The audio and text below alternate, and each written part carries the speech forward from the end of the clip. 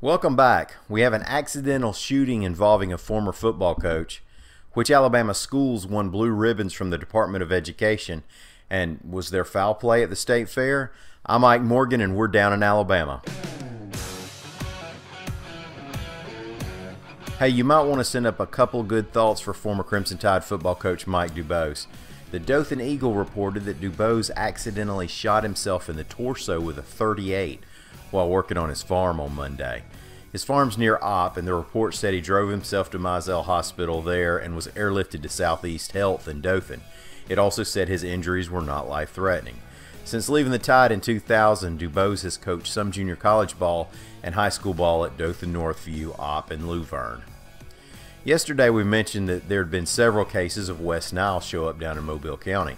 Well, now Anna Bame reports that there's been a chicken down there in Theodore test positive for Eastern equine encephalitis. So remember to wear mosquito repellent with DEET, pour out any standing water around the house, keep the door shut, and all your good sense anti-mosquito behavior. The 2018 National Blue Ribbon Awards are out for schools' performances on state assessments. Tricia Powell Crane reports that 5 winners are from Alabama. The U.S. Department of Education gives out the blue ribbons. The winners here are Arab Elementary in Arab, Athens Elementary in Athens, Liberty Park Middle School in Vestavia Hills, Mountain Brook Elementary in Mountain Brook, and Rock Quarry Elementary in Tuscaloosa. The blue ribbon's the highest honor the Education Department gives out to schools. Blue ribbons went out to 349 schools nationwide for 2018. Now, 2 of those Alabama schools, Arab Elementary and Athens Elementary, are Title I schools, which means that at least 40% of students there live below the poverty line.